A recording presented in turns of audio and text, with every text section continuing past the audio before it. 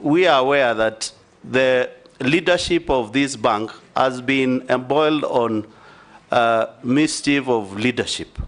Will you be able to come clearly and firm that you will be able to stand with Kenyans to clear this mischief? Thank you. And answer those three: Owen Baya, Robert Mbui, and Stephen Mole. Through Mr. Speaker, the issue of who is the current chair for East Africa Community, I have read it is His Excellency, the President for Southern Sudan, Salva Kiir. And I think the arrangements of choosing is basically interpresidential arrangements, internal. So I may not really have details of it, but I wouldn't mind searching over it, because I was not anticipating a situation where I would get into the finer details. On the side of the diplomacy on political federation, on what is being contested within the borders of member states. Actually, the issue is having what I started with by saying, every country has their own sovereignty and their political interests.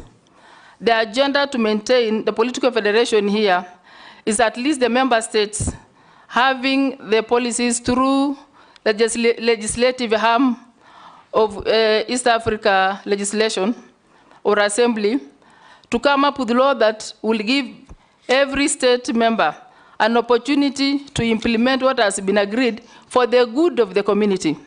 I know it is sometimes hard, but again, mediating, consulting, talking to them and their member states and all the key partners that add value to the political federation, be it within the countries of the member states or not, they need to talk to each other, they need to embrace, they need to be facilitated for the full realization. So for me, partnership, networking is very critical in enhancing the political federation. I know sometimes they would slow things simply because one decision arrived at may not be the decision that would be fast-tracked to be implemented. But with the proper consultation, continuous dialogue, continuous arbitration can bring us to a solution that would enhance the political federation.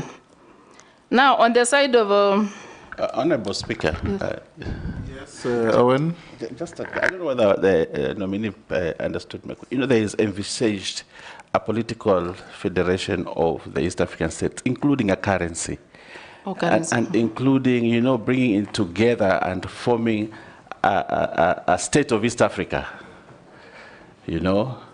And there are certain steps that have been taken towards the realization. Owen, I think you should also be fair to the nominee. There are three different things. Yes. There is common customs or customs union. There is common market. There is common currency, political federation. Each is a separate engagement. So if you are talking about monetary union, don't mix it with political federation and vice versa. Speaker, what I was trying to do when I mentioned the currency is to show that we are bringing together the East African. How far are we in that protocol, the political one, if you have any information about it? In terms of political federation? Yes. I think because the most that leads is the political goodwill from the member states. So, and if we look at where we are right now, at least I see we are making progress as an East African community. Compared to what may have collapsed the East Africa community back 1977, the things that are there right now are structures. And if you look at the progress we've made so far, which I believe is out of political goodwill, if not so, of course, not in a big way, but even enhancing an agreement to have the legislative arm in Arusha is a step forward. If you look at the way we have had the secretariat on board, it is progress. If you look at now even the Court of Justice in Arusha, it is progress. At least the progress that is headed to the right direction. I know we've not achieved so much, but I assure you, at least we are beginning and we are headed to the good direction. Question? To questions from Robert Mbui. On my degree, Yes. on academics. Yes, the gaps in your... Yes, I can explain. Actually, what happened is I took a course in certificate in a place called Kobujo Social Development Training Institute that was examined by Kenya National Examination Council. And if I were not, the fact that I have no diploma means I would have reduced, if I had diploma, I would have reduced my degree years to 3.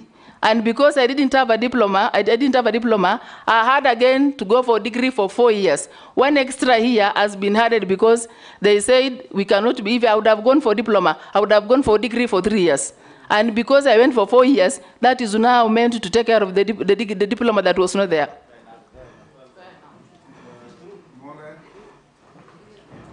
Stop cheering the nominee.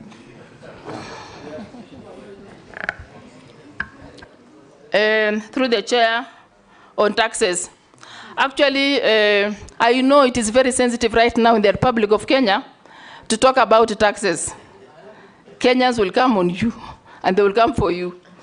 What I mean here is I was seeing an alternative way of sustaining the development and the activities within the East Africa community.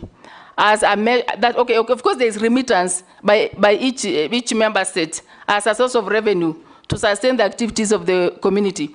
But again, I also said, in the situation where now some member states are not complying by paying, remitting, that would mean there is a gap in terms of activities to be implemented. And by virtue of that gap, I gave a window. I said, even if I never said, okay, the tax that would, I said a small tax, of course now assuming it is going to be agreed upon because one proposal cannot be implemented by one state. Even if you give a proposal of tax and then it goes before member states and they say no, it will still not pass. But I was looking at a way of making alternative source of funding for for East Africa community as a proposal. But that doesn't mean it's going